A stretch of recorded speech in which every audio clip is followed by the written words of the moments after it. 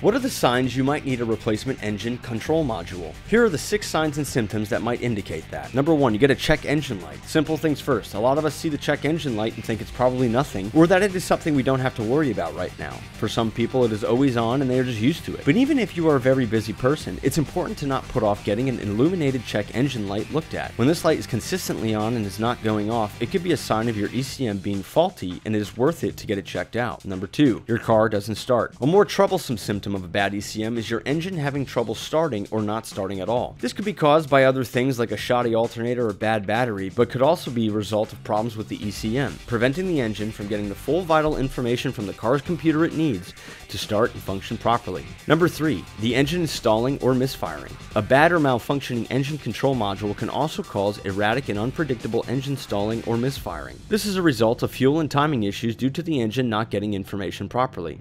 Number 4, reduced power. If you notice that your car's reduced power or slower acceleration, this could also be the result of a failing ECM. Gear shifting issues. When the ECM is faulty or failing, it will throw off the timing or fuel settings of the engine and could result in your vehicle struggling to change gears or not being able to shift at all. Number 6, reduced fuel economy. If you normally pay attention to your fuel economy and notice it getting worse and you aren't sure why, it could also be a sign of a broken or malfunctioning engine control module. To learn more about engine control modules, visit us at carcomputerexchange.com or subscribe to this channel.